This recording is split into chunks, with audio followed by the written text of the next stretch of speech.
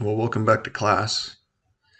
This lecture is going to be a overview or kind of like a case study, if you will, of a certain type of project that we has a lot of mechanical electrical to it that we haven't covered very much in the class so far. We haven't covered sort of the industrial side, and so I wanted to head in that direction, even though there's a lot of industrial things we could look at. I thought it would be a good thing to head in that direction for maybe a lecture or two. We'll see how many we do here. But so this one, we're going to look at a warehouse that's a cold storage warehouse. And there's the existing warehouse. And so they're going to add this new building onto that right there. So let's just try and become familiar with the layout for a second, and then we'll dive right in. Okay, so we've got, I said it's a cold storage warehouse. So this part right here is the freezer. And it's even saying it's a negative 10-degree freezer. Elevation 4,265 feet above sea level. They're saying this floor is the relative 100. So over here, we've got the mechanical room. So how much lower is that? That is 4265. That's 4261. So somewhere around 4 feet lower. And then we've got over here, we've got a cold dock. And we've got dock doors right here. And it looks like, I don't know, restroom, maybe some offices. I'm not sure what's over here on this side. Okay. The first thing I wanted to explain was the type of construction it is. So it's a tilt-up building for the warehouse. And in this case, you see this concrete panel that has been cast on the warehouse floor in this case, or maybe it's a casting bed, I can't really tell. But they'll either pour a waste slab or they'll pour the actual warehouse floor, and they'll form the walls, meaning these walls right here, horizontally. They'll do blockouts for the windows, the doors, the everything that kind of passes through the exterior of the building. They'll form that up. Sometimes they put chamfer or other type of designs in on the casting bed or on the floor, so that think of like a jello mold almost, where they pour the concrete over all that, and then you lift up the panel, and it has a decorative appearance to it. You can see here this crawler crane lifting this tilt panel in place, and it's got a fair amount of rigging. This is all engineered. The lift plans are all engineered. This is kind of the pretty typical warehouse, and a lot of industrial buildings use tilt, so I thought I'd at least show what a tilt building is for a second. I've got this video down here, and maybe we'll just look at it for just a second. Construction has become one of the fastest growing. So they've got lifting eyes all over, casting into the go back just a hair. Wish you could go. There we go. A little bit clearer. You can see embeds.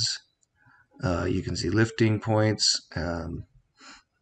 The windows. I don't know if this is a storefront or something like that they want, but go by any warehouse and you'll see tilt buildings. So let's just do maybe this. Yeah, so this looks like some sort of office building, and it's got some decorative look for brick in their tilt-up explanation. They show this. Just run through this for a second. They're just showing all kinds of, looks like history of tilt. wonder if they show. I thought there was a video in here that showed how they did it.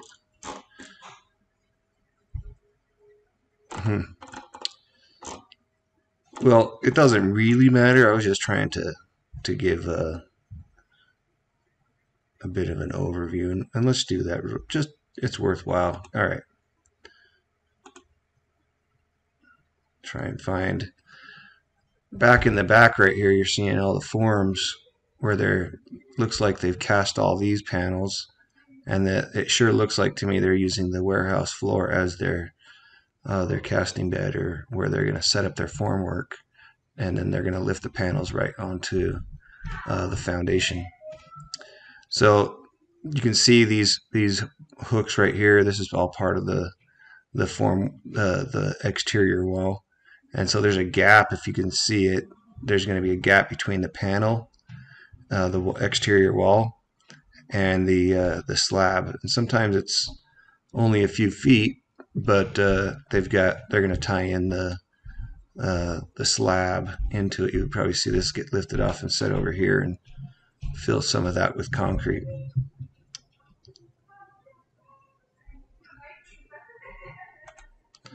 There's a good view of them forming the tilt panels.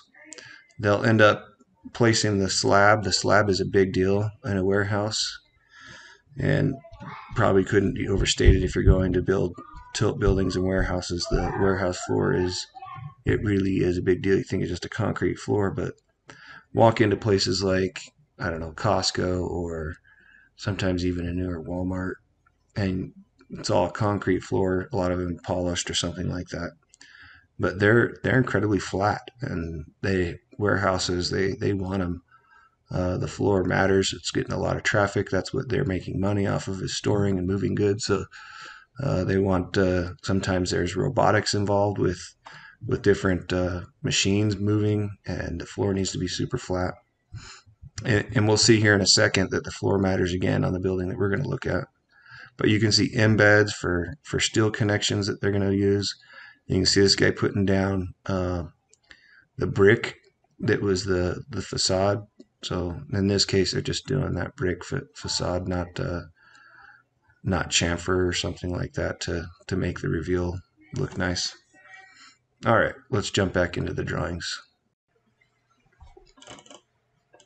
So while we're on the topic of the tilt panel itself, let's look at what this warehouse is looking like as far as the exterior paneling. Just, I don't know, it's not really related to MEP, but let's do it anyways.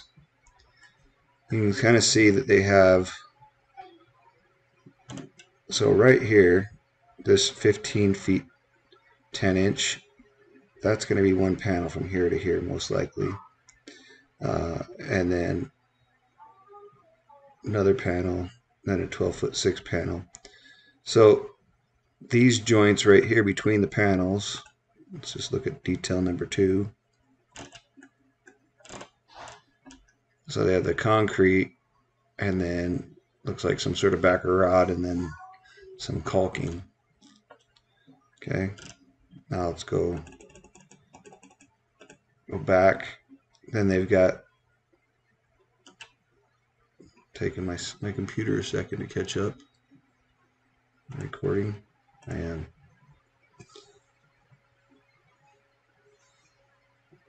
Okay, there we go. And then they've got this this detail and that emblem there. So we could go to detail 4. It took us to the wrong page, didn't it? I think it's on 801, not 804, but the detail I'm looking for. So these things right here are right here. You kind of see the but this is kind of hard to tell if you're not familiar with the tilt panel, what that looks like. So I found a Google map sort of thing, and you can see those are that detail we're just looking at. When they cast this face would be down. The side that we're looking at would be down on the slab, and so they'd put in different reveal strips or chamfer strips, and make this emblem right here. And so when the panel gets picked up, it has all this feature in it. Okie dokie. That's probably enough for that. So let's go back to the architectural and try and switch gears to MEP. From our first lecture, one of our first lectures on plumbing, we were talking about the underground plumbing, and it relates to our footings, right? So here's a footing, HSS 12 by 12 by 3/8. That's a 12 inch by 12 inch 3/8 wall. HSS is commonly referred to as tube steel. I can't remember what HSS stands for. Then you have a W-shaped column right there, W 14 by 211 pounds per foot. Okay, so, but one of the things I wanted to show you is we have underground plumbing in this building. So check this out. We've got helical piers that we've got to put in, and the helical piers go along grid A, I believe. And so you can see these 14 or so helical piers. If you're unfamiliar with what a helical pier is, you got this auger looking thing that they twist, and by turning it, it'll screw itself into the soils below, and they just continue to add. A coupler goes on top. They can continue to add section after section after section. And so let's just read a little bit from the structure. There's 14 helical piers along grid A. And so because the pier is not designed for tension, the bolting of the pier between the pier and cap is not required. So anyway, the point is, this is a vertical downward load that this is trying to accomplish to improve and it explains it pretty well here. The pier is designed to support the footings of the foundation and will not prevent the rest of the flatwork or aspects of the building from soil movement. So by saying that the piers are only along grid A, and that's the area they're expecting the building not to move. So they've got some bad soils, or they got a heavier load right there, or something going on along grid A that the existing soils can't bear, or they have too much risk of movement of soil. So they've put in these helical piers, right? So what would we go look at?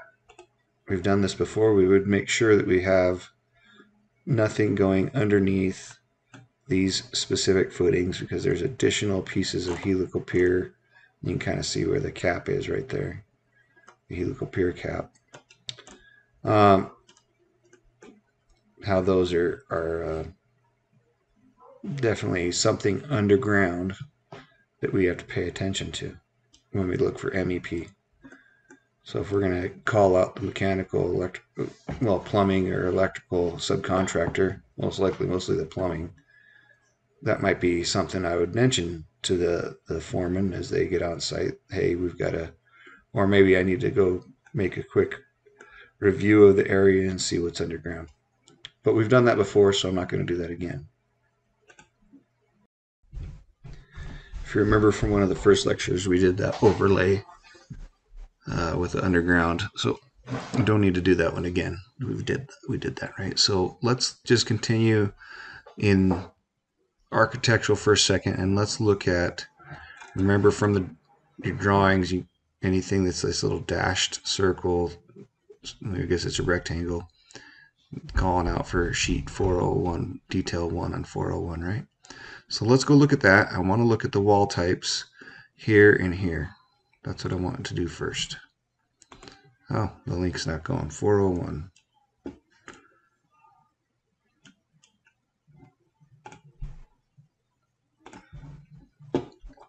Okay.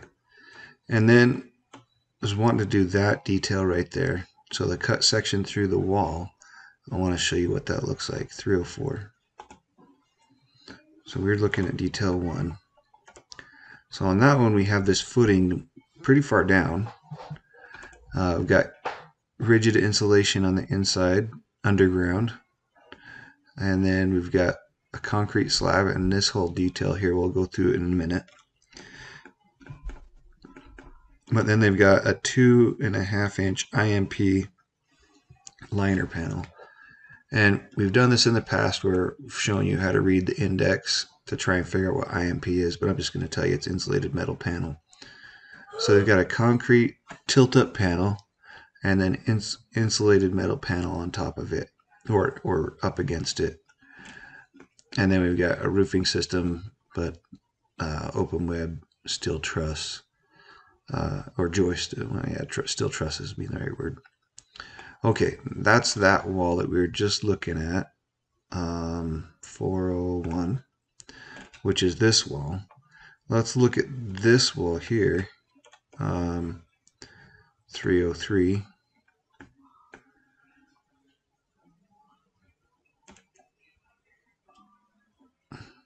Okay, on the panel wall that is the perimeter of this floor plan up here, this guy, this one's a different construction.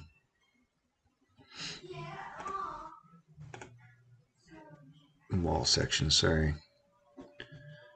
All right, having a hard time. Okay, there we go. That's what I wanted. Notice the panel looks different than our dock, cold dock. This is the freezer side. And so on this one, we've got this tilt panel, but in the inside of the tilt panel is 6-inch rigid insulation. So it's instead of having the insulated metal panel on the inside, they sandwiched the insulation in the concrete of the tilt panel. And this is showing it pretty cool how they've got a foundation wall, they've insulated the foundation wall. Excuse me. They sit the tilt panel on top of it. We could look at this detail 5. Missed it somewhere.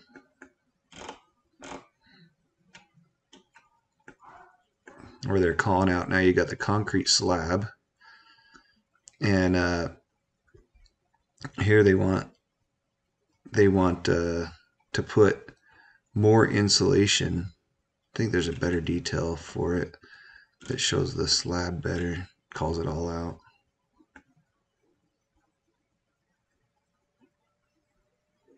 That's okay. You don't have to we don't have to be that specific, sorry. So what this looks like is they'll pour this kind of a rougher slab and put vapor barrier down on it. And even before that, they've got insulation. Oh, you know what? We do need to show you the rest of it. I'm being dumb. Let's go to the wall section. Need to find that.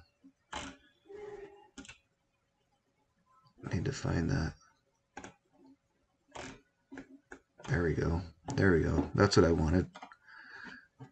So in this case, they've got some ground warming system, which is mechanical, electrical, plumbing. We've got to look at that on the mechanical plans. They've got some ground warming system.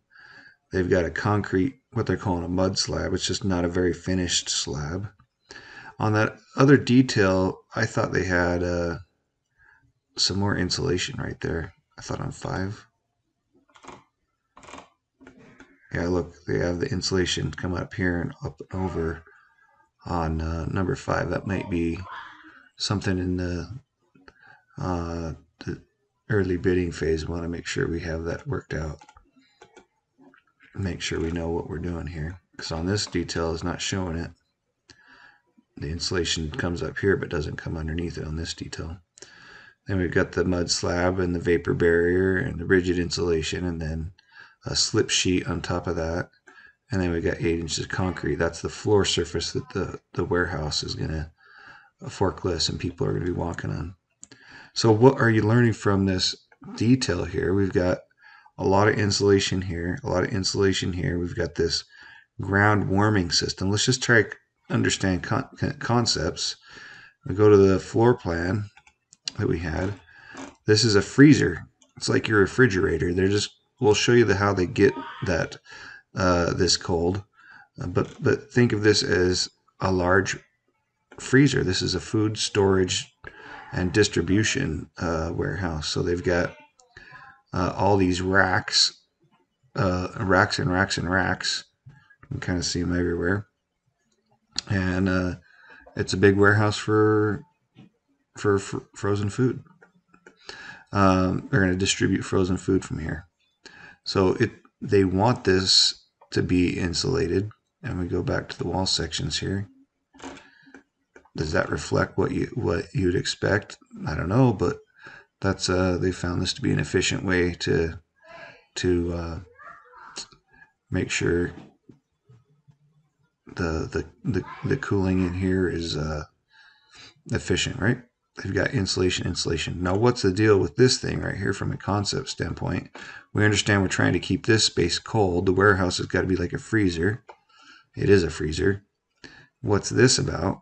Well, they've got all this gravel right here, which is a poor conductor of heat. So they're trying to keep the temperature from going into the soils and freezing the soil. So they have this ground warming system, and we'll get into that. But conceptually, why would you want to do that?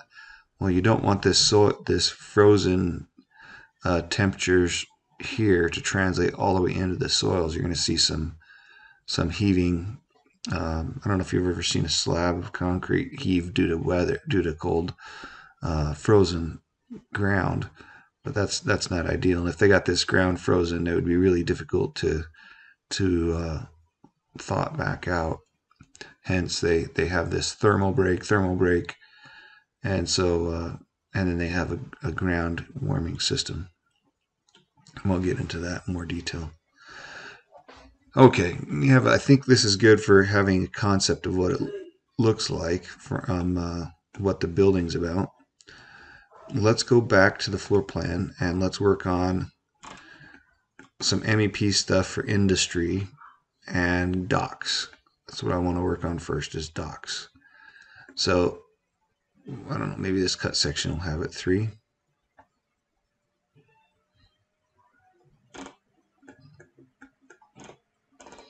Okay, so they've got a cold dock over here. That is the freezer that people are going to drive or walk through here and be able to load trucks there. Now, from a mechanical, electrical, plumbing standpoint, doors and docks aren't necessarily mechanical, electrical, plumbing, but they're dynamic. They do stuff. And I've tried to, in this class, I think it'd be worthwhile to think of things that do things and move and are operational or dynamic systems. And those are the kinds of things that need the kind of coordination that we've been talking about this whole time in this class. So let's do a little bit of coordination and show you what might be needed for this door and this dock leveler. So let's notice how the dock is like.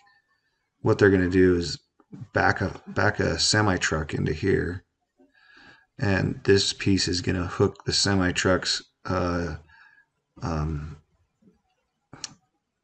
I don't know what you call that thing at the bottom of the semi, honestly, but it's going to hook onto the semi truck trailer and keep it safe and not able to move. So, and then this dock thing is where the door is going to go up, and then this dock is going to go down and rest on the inside of that that semi truck trailer.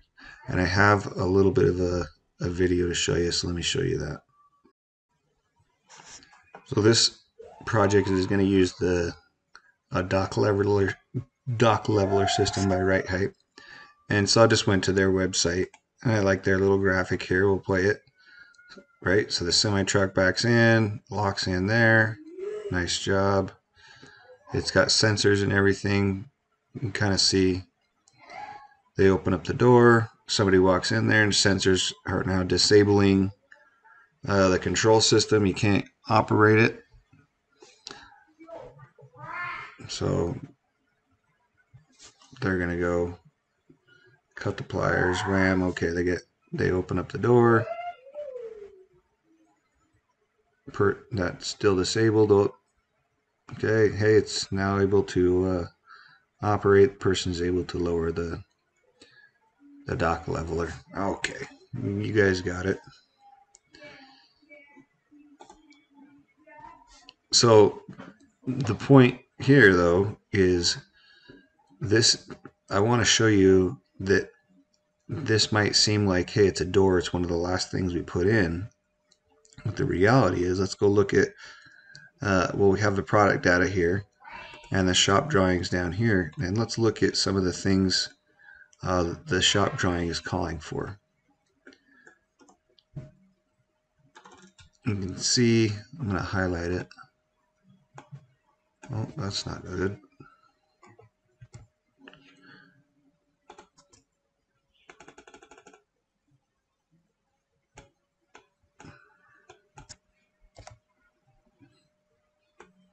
That right there.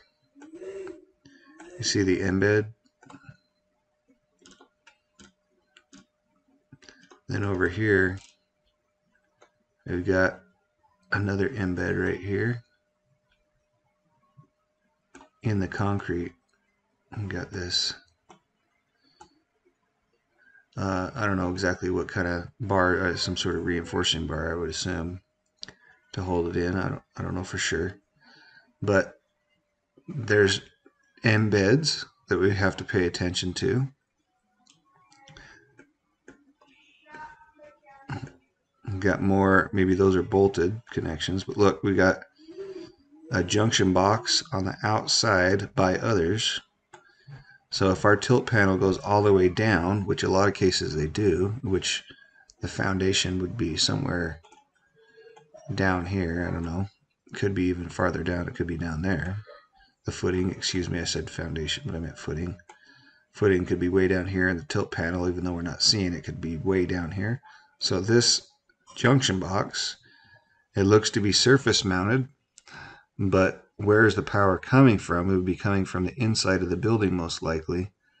And so we need to be paying attention to roughing in junction boxes is what we, or getting power to this location. And it says that it's by others. So the person installing this door doesn't do this junction box. We've got to get power there for them. We've got, let's look at the next sheet. That shows more of this rebar that we were just talking about. Here's more of that same thing we were just looking at, that embed. And the embed's got conduit again by others. Conduit. So this is saying the same thing, but there's a hole in it right here. So who's providing the embed? Embedded PLC sheet. Okay, so I would assume the dock folks are providing the embeds, but I haven't read through all this to make sure. I'll be looking for things that say by others. Make sure that we've got that right. You see that conduit that we need down in the floor, because that conduit's back in here. You can kind of see it right here. So I've got a little bit of electrical to pay attention to, some embeds to pay attention to. So how important is this document, this submittal, and this shop drawing to the project to be able to move forward? We're trying to do concrete or footings or something like that. So one of the first things you do in a tilt is the slab itself. So if this slab was being placed and not a pour-back slab, this would be a really, really important thing to get early on, right? Got more embeds. Oh, hey, all embeds detailed on this page are to be provided by others. So now they're saying that this has got to be somebody else providing them. So here's another good example with the electrical. We've got the controller here, conduit that's got to wrap around and come up. It looks like it's surface mounted to the panel. It's possible that it might need to be in the panel depending on what they want. For does it need to be super clean or not? Maybe they want that to be able to be washable and cleanable. I don't know. Sometimes they're in the walls. So anyways, there's some coordination that has to be done. That's kind of the point. Electrical, there's a fair amount. You kind of see all the power coming in. You got conduit going different directions, things that it's got to do. And it's all by others. So that's some coordination that needs to happen. Kind of get a feel for what the submittals got in it. So we've got the underleveler seal. Remember, this is a cold storage and it's a cold dock, so they want it to be insulated as they work and unload things. There's the vehicle restraint, bunch of controls. So we already saw that little animation that showed a bunch of the controls, and we've talked about controls in the past, so I'm not too interested in going through it with you. You guys know what's involved. There's commissioning involved, startup involved, making sure all this stuff functions. So that's all going to be scheduled and coordinated a little bit. Oh, I wanted to show this right here. They've got lighting that's also there, so more electrical. Maybe it's got maybe it's tied into the system for controls. I don't know. I have to read more. There's a bunch of schematic drawings for how that all comes together. So we're talking somebody that's the kind of the startup programming person might need to do a little bit of programming. Is that in our schedule? Is that something we need to make sure we're getting some folks? There's probably not a bunch standing by, so we've got to give them some lead time. Then we have the coiling, the door itself. I don't know if I saw that in here. Thought I saw it. I'm sorry. I don't see the door, but they have this door. So this fast track door, this thing goes up and down really, really quickly. And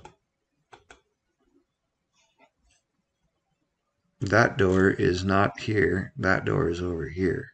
It's on, to go back to those fast track doors would be right here.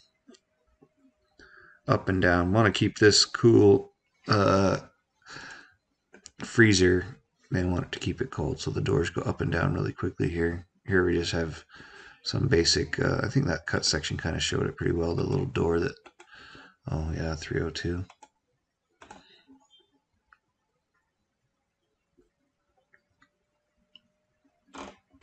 Yeah, that door is going to come up on a track and stay out of the way. So why is it not like your garage door and come up like that? Well, they want the space for unloading, loading.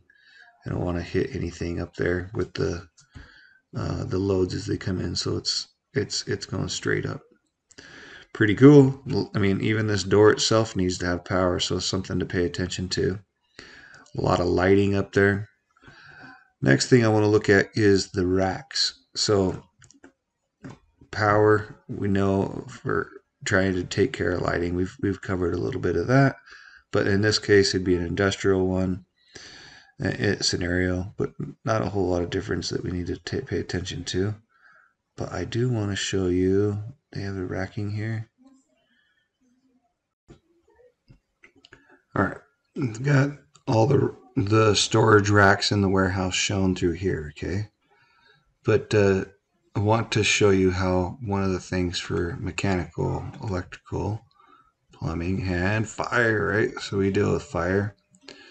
And you can see, we've done this before, where you can see the pipe that's dark and then the heads and stuff.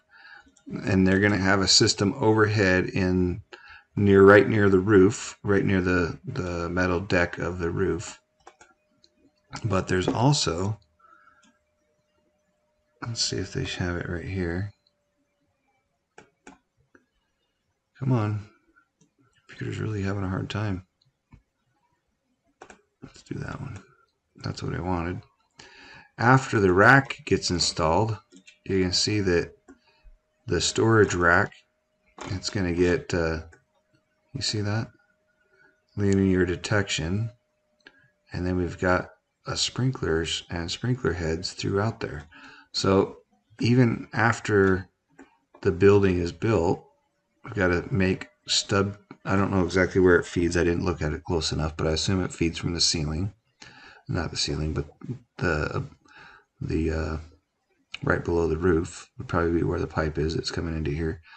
And so we've got to have a couple different construction sequences on the fire suppression system, and we need their racking in order to complete the fire suppression system.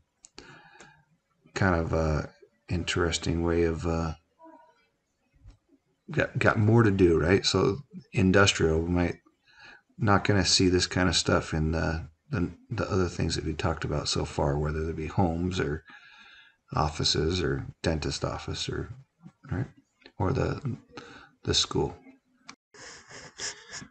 All right, let's look at some more things related to the concrete floor. What I want to look at is what this thing is right here. And we've talked about floor drains in the plumbing, but let's go to the blow up of that room. And let's look at this. So we've got a trench drain now running the length of the mechanical room. And you see this 1/8 inch per 12.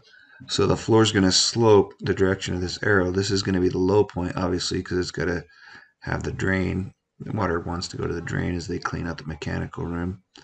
But so we've got this trench drain that runs the length. We could go to the plumbing and see where it drains. I don't think we needed to look at underground plumbing because we've done that before, and it's not much different. But this is something you haven't seen before, so let's just take a look at the trench drain submittal. And that's what the trench drains look like in this scenario. They've got these different sizes that depending on what's been ordered or what's been spec'd. So they just connect the sections together. Say they're using this one, they'll have a whole bunch of these sections prior to placing the concrete for that mechanical room. They'll support this trench drain. Make sure that, and as you put the different sections together, usually they're built so that the bottom of the flow line of the trench drain just naturally creates the slope, so you can keep them all the same height. And then the bottom of the box kind of changes heights a little bit, so the water will flow along the end. Yeah. They had a picture of it like that. So we've got a collection box here with the trench drain, and this can be flat, but the bottom of the trench drain is sloping. Usually is the point. Sometimes you can have this slope, but not. No, that's a better example. Look right there, right? So it's kind of showing that's the bottom of the box. Bottom of the box, it's all sloping. Bottom of the box, and then finally here. So what does that mean? I mean, depending on how long this trench drain is and how many sections there are, how deep it actually gets, we could end up having.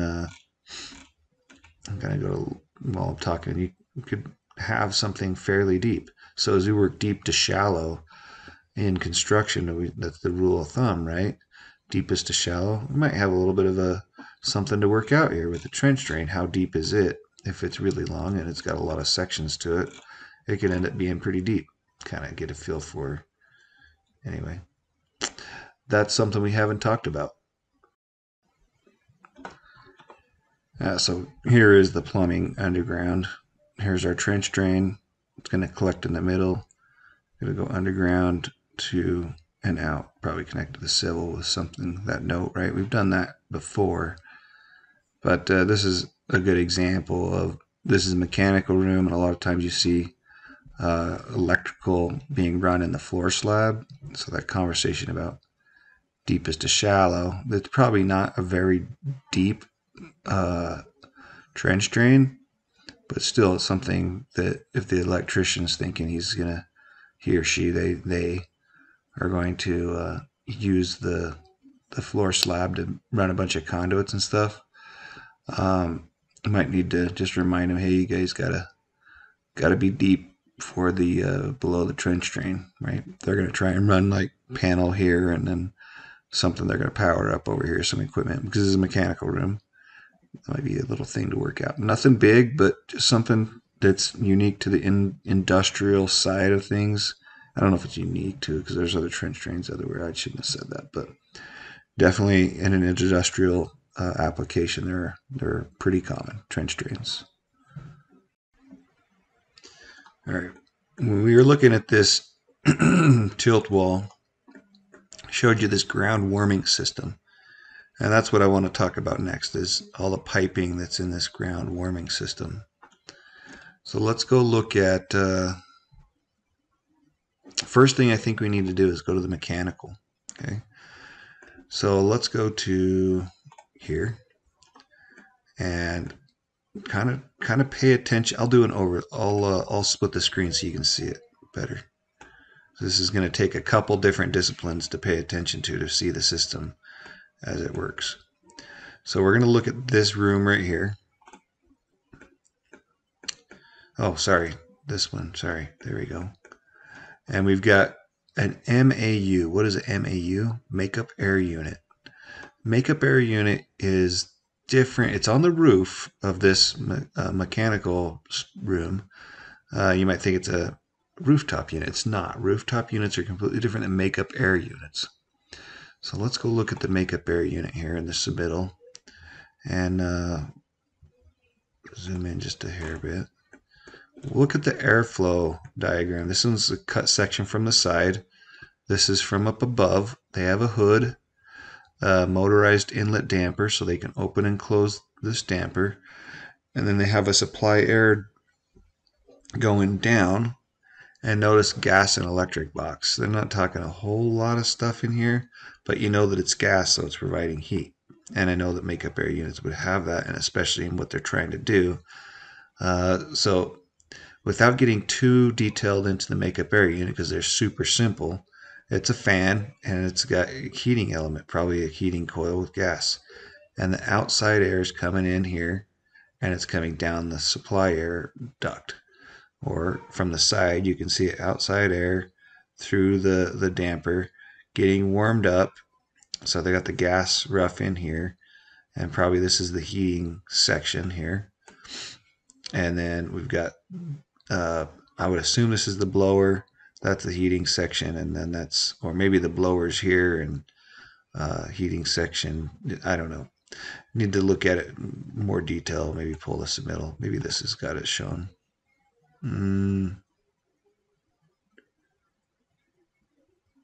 Yeah, I don't know. I think it's going down. I think the way I'm looking at this is right, that blower is sitting right here, and it's pulling air across the heating coil and down.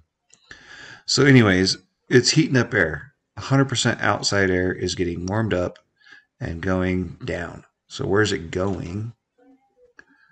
Let's go back to this drawing here. It gives you a cut section too. So look at this. So there's our makeup air unit. It's got the supply duct coming down, and kind of two ducts it looks like coming down. And these two ducts, look at this. This is super interesting. There's the floor right here. They're going below the floor with this air. What are they doing? So we need to look at the plumbing drawings here. Bring the plumbing drawings over. Okay, now try and notice. Okay, just keep in mind for a second. Makeup air. It's taking outside air, heats it up, puts it down to below the slab. That air is coming in right there. Do you see that?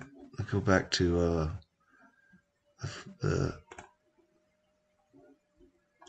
I get it? Oh, I did something wrong. Sorry. Whoops. Not that. There. Okay.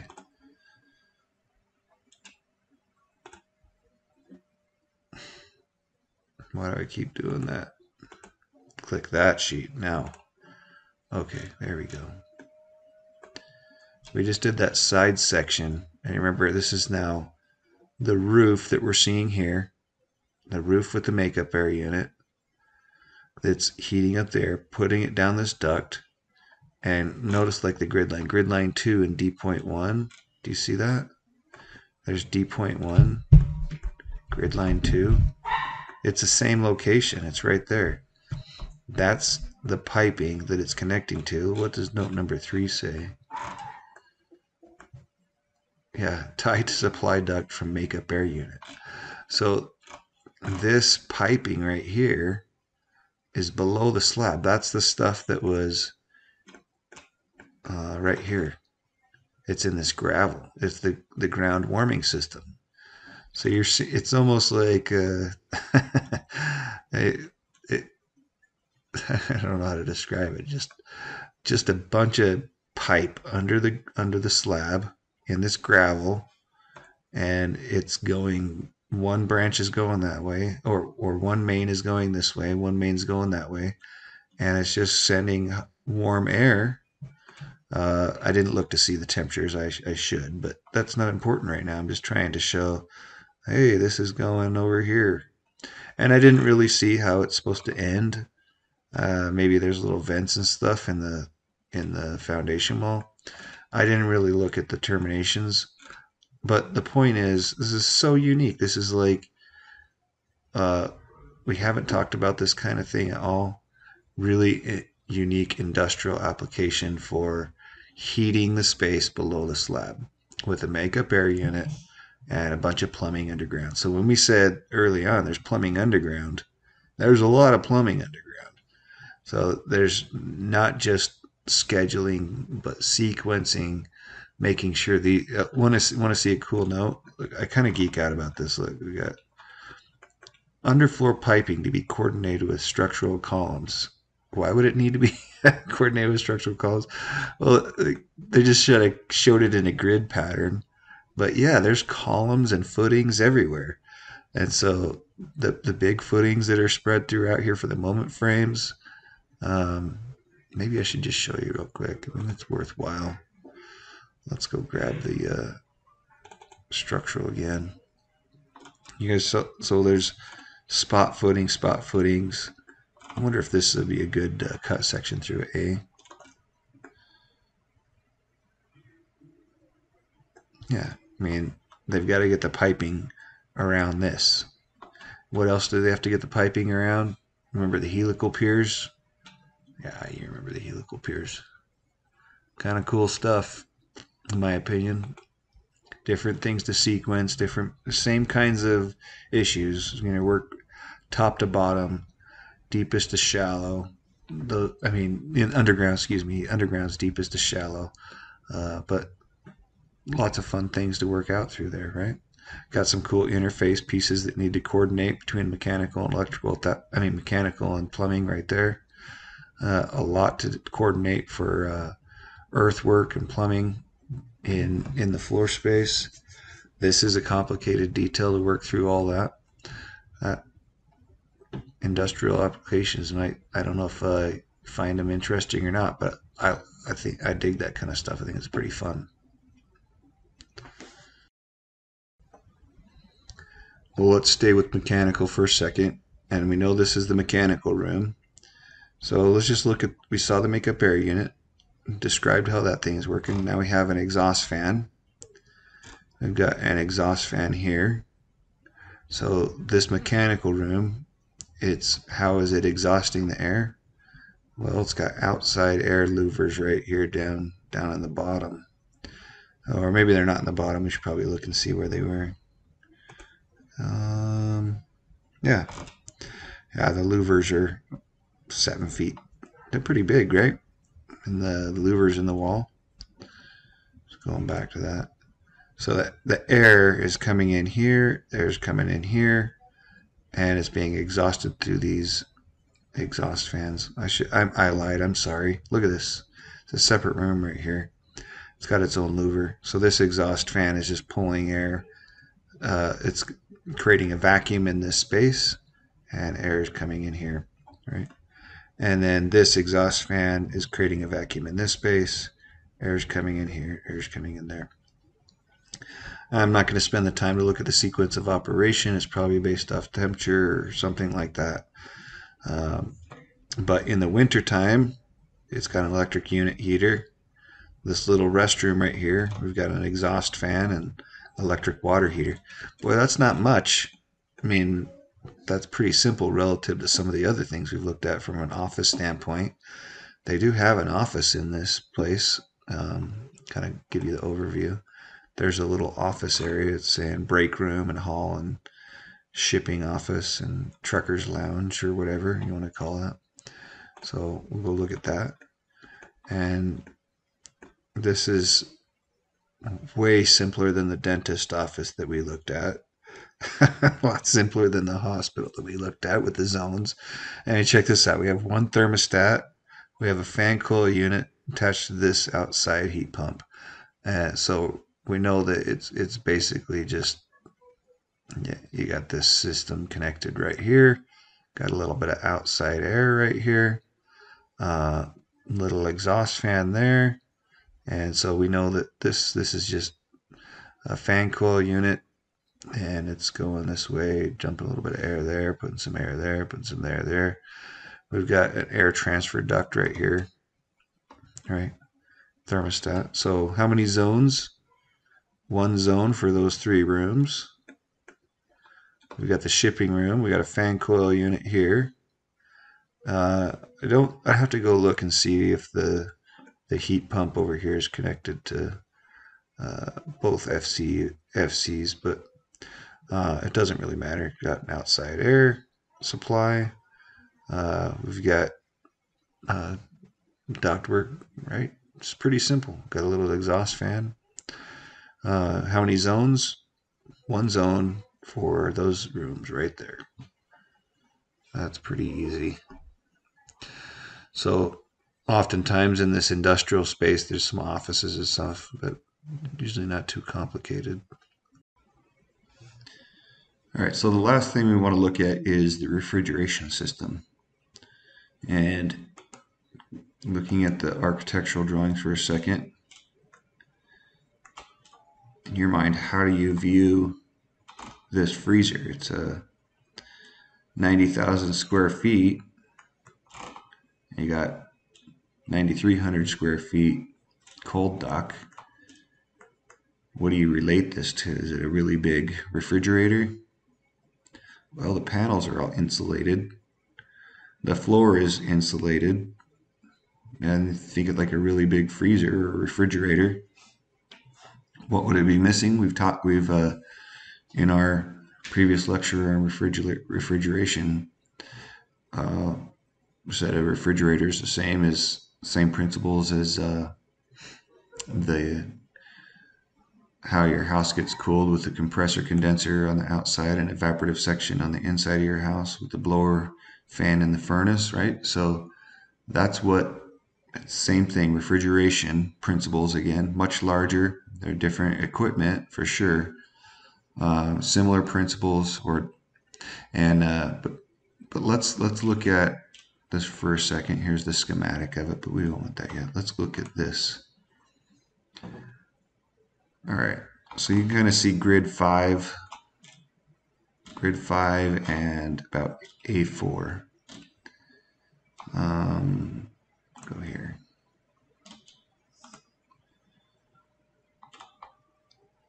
Grid 5, so right down the middle, and starting on A4. I'm not sure why they did it that way. The A2s and the grid system seems off a little bit. Anyway, if we take the mechanical room right here as a reference point and say it's going all the way there, so there's a bunch in the middle, and there's some over here in the cold storage room. And when I say some, what do we mean? Well, kind of think of each of these pieces right here as the evaporative section and the blower of the refrigeration cycle. So let's look at what these are right here, and we could go to the submittal. They're kind of hard to view, but if we looked at the side view, it's not too bad. We're seeing airflow here.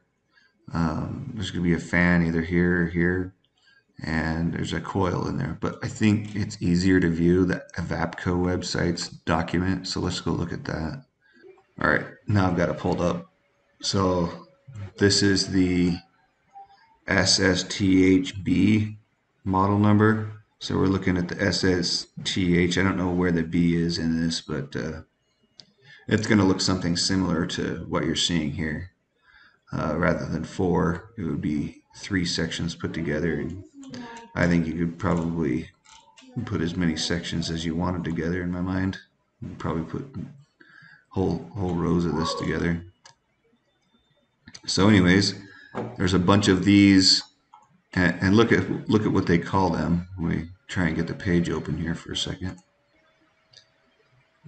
Superior stainless technology evaporators. I mean the page, excuse me, referred to as evaporator. So what does it got in it? It's a fan, coil, and refrigerant. In this case, the refrigerant is ammonia. It's not the other refrigerants that we were talking about for residential or light commercial. So in this case, they're doing large amounts of refrigerant, and that would be ammonia. And but similar process where you're going to get high pressure liquid brought to the evaporator. There's going to be some sort of expansion device allowing the refrigerant to go to the low pressure side, which will do a phase change, right? And then it'll want to do that phase change. In order to do the phase change, it needs to pull heat out of somewhere. So it's going to have air in the refrigerator or in the warehouse. It's already pretty cold, but all that matters is that the refrigerant get colder than the air. So the refrigerant goes to that evaporative device. The expansion device. There we go. And then changes pressures, and it wants to turn into a gas again. So it's blowing air across that coil. You don't really see the coil, but you can kind of see the tubes back here. You can kind of see the coil back in there. So air is getting blown across that. And they're having a heat exchange, right? So the air is getting colder, the refrigerant's getting warmer, or the refrigerant's getting energy from the air. And it's definitely getting warmer, but not necessarily warmer than the air. I mean, warmer than the air getting blown across it. So it's getting energy, it's getting heat, it's taking the heat out of the air. And I don't know which direction the fan's going. I don't know if the fan's going across or it's going out, or I assume, hard for me to know. I kind of feel like it's blowing out to the left is what I would guess. Intake is somewhere on the bottom or on the back or on the top. I'm not so sure. But it doesn't really matter how the fan works. Just know that that's what we're talking about, right? So we have these evaporators. What are the other pieces that you know about in the refrigeration cycle? Let's go back to the refrigeration. And we've got compressors right here. Compressor. And then we've got, they're calling them vessels, but it's going to be, and I'm a little confused on what these vessels are doing. I think they're acting as heat exchange and storage of the refrigerant. So not completely sure, other than that they're components within the system. I haven't studied it enough to know. But larger systems, compressors are right here. We have like a way to store the material and do heat exchange in here. It's also got a not a cooling tower, a condensing unit. So the condensing unit is up above it. So we see this condensing unit up here. So what do we know about condensing units? Using similar terms in the residential side, the condensing unit was outside. It was making the refrigerant that already got compressed from the compressor. On the residential units, the compressor is actually on the inside of the condensing unit. In this case, they've got a completely separate condensing unit. All right, let's look at that for a second. I have it open. So the inside of the condensing unit, I know there was a graphic that showed it pretty well. Is that it? On this page? There we go. So it's got the gas or vapor in. So we know that this is the refrigerant in that's compressed and it's warm or hot, right? It's in a gas phase. It's going to go loop back and forth, back and forth, and back and forth. And as it loops back and forth, it's got water dripping on it. And they've got kind of this little, got water and air kind of going over the top of the pipe or the coil itself. So you look at that, the refrigerants in there, tube wall, water, non-contact areas right there. So anyways, we got water just dripping over these coils with air being forced across it, or another option here where spray water below. Anyway, there's lots of different options for these things. But what do we know? That if you cool off the gas on the refrigerant, it's going to start to condense into a liquid and maintain the pressure. And on its way out, it's going to be in its liquid state, but still under high pressure. And so some of that water is going to get very warm and they're going to discharge it out. Some of it's going to drop to the bottom and they're going to recirculate it back up to the top and add some more water so they can constantly cool that and use air to help cool it as well. Anyway, that's pretty cool, but you know what a condenser does. Instead of having a fan air blowing across the coil, it's water and air in this case. They've got something here with glycol, and I'm thinking, I didn't do enough studying in this, forgive me, I'm thinking that there's a glycol condensing water system as well. So there's some glycol water, and I think that this condensing unit is also creating condensing or cold water to be able to help the system as well. I'm not so sure, didn't spend a lot of time studying how this all worked out, but there were some cool resources online that I read a little bit about. And then just looking at the schematic, that's pretty detailed. You can see those were the evaporators in the down through the middle of the refrigerator portion, and then the cool dock had this style. It was a different brand. Let's at least show you how I found that. So we're looking, they're doing the same thing we've done before, right? So here's the compressor. They're using a Frick, two different model numbers on the Frick. And then the evaporator section schedule. So the one in the freezer, they're using this one by Evapco. The one that's in the cool dock, that one's the ones used by Frick. I'm telling you the model number. Here's the condenser. So it's the Frick this. I thought I had that open. All right, so here's that evaporative section, the evaporative condenser. XLP2, so it's just a model number. There's a bunch of options that look like you could have with it, different configurations and stuff. But that's the model number, and that's when we went to the refrigeration drawings. We have the condenser schedule XLP2, right, with some additional codes to be able to tell you how it's configured. Then we have the vessels, and we were looking at those. These are the different vessels right here, aiding in the different compression, different cycles, and I think it's adding some heat exchange in there, like I said, or making it so.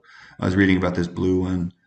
It's reading that it helps with the refrigeration flash, maybe making it more consistent. Sounds like.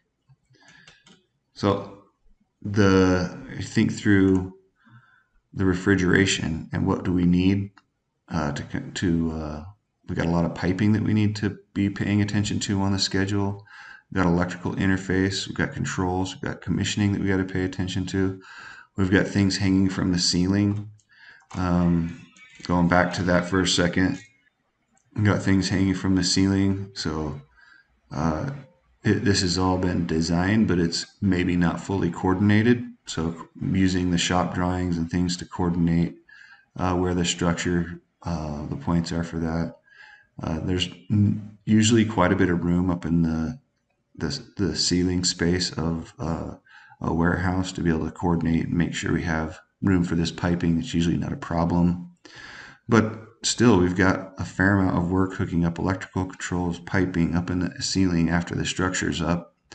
And And when we talk about something that works as a complete system, it's definitely something where we've got multiple components, lots of piping, and the startup sequence is going to be unique to this system.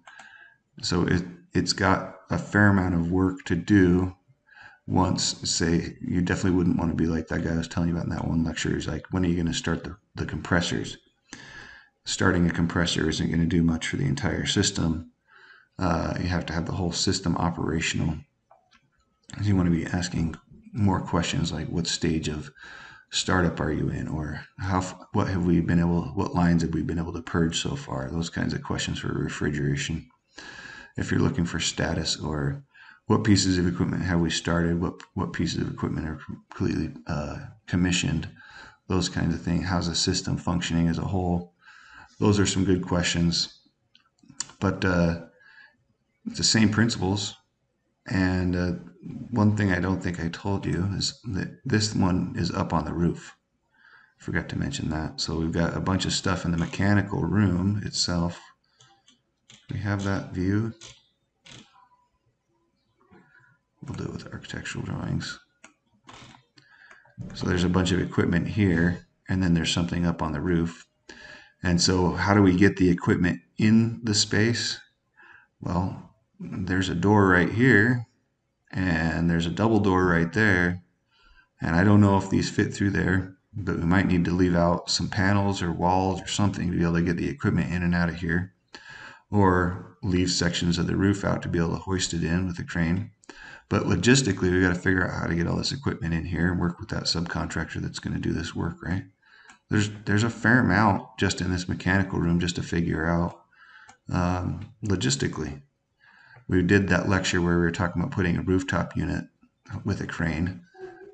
Similar kinds of questions need to be asked about the mechanical room and how we're going to be putting that together logistically.